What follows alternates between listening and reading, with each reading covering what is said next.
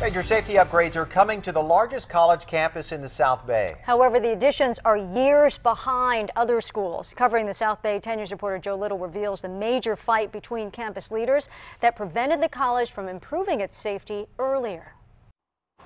More than 20,000 students study here every semester. A vast majority of them, like Brandon Diaz, consider Southwestern College in Chula Vista a safe place. I've felt pretty safe here on campus. I've never seen anything bad happen. In a few months, the 50-year-old South Bay campus will be even safer. Southwestern is pumping more than $5 million into campus security, installing a reverse 911 cell phone system, and dozens of emergency towers. We've already identified all the different locations on campus. The shocking thing is, these improvements weren't already in place, especially in the wake of events like the shootings at Virginia Tech in 2007. We're putting layer on top of layer of safeguards so that we can make our community as safe as possible. New campus police chief Michael Cash and a new administration is changing all that, implementing a new emergency operations plan, complete with a streamlined evacuation plan. This is our new evacuation maps. The sad thing is, apparently Southwestern College has always had an emergency evacuation map, but the communication between campus leaders was so poor,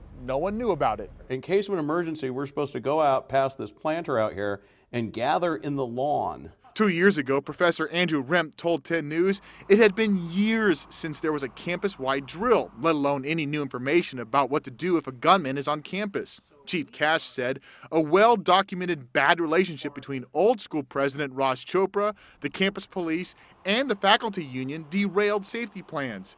Cash says that's all changed under new president Melinda Nish. I have a president superintendent that told me day one, this is priority, let's get this done. Improvements students like Diaz say should have been in place already. It is getting better. At Southwestern College, Joe Little, 10 News.